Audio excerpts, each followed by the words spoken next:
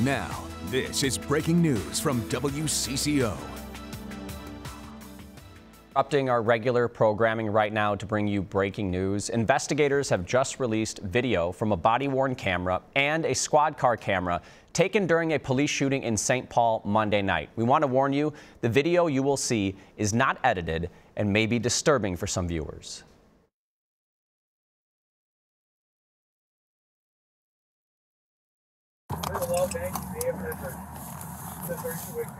Your incident has been updated.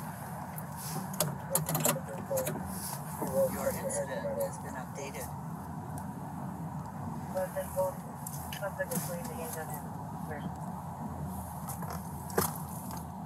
Hey, he's right there. 07, he's walking eastbound Hudson. Got the gun in his right hand. He's pointing at a car. He's trying to carjack right now.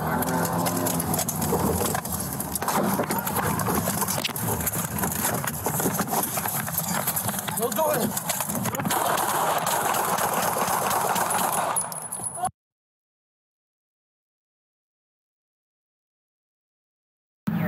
In the backyard, not crosswalk, but they're doing. We're long banking, Dave, that's 32 weeks ago. Go for squad 10 follow. He was pointing the handgun at us. Squad 10 follow, the suspect was pointing the handgun at the stairs.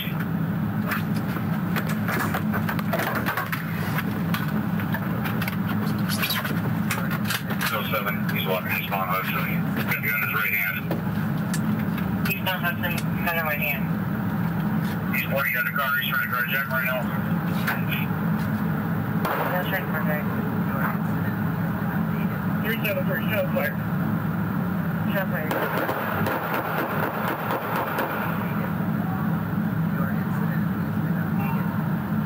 He's on the ground.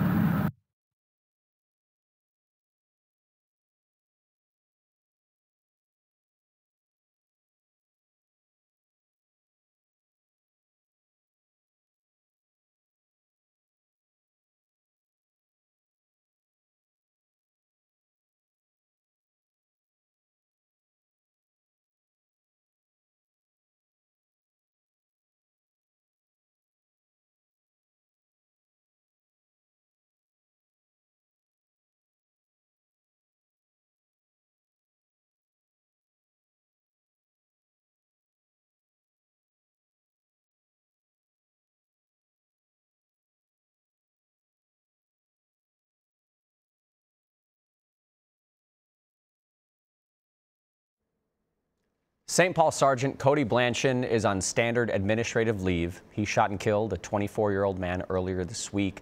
Blanchin's a 10-year veteran of the force. State investigators say that Howard Johnson was trying to carjack someone at gunpoint. That's when Blanchin killed him. The Bureau of Criminal Apprehension took over the investigation. It believes both Sergeant Blanchin and Johnson fired their guns. St. Paul Mayor Melvin Carter had promised that police would release this video as soon as possible.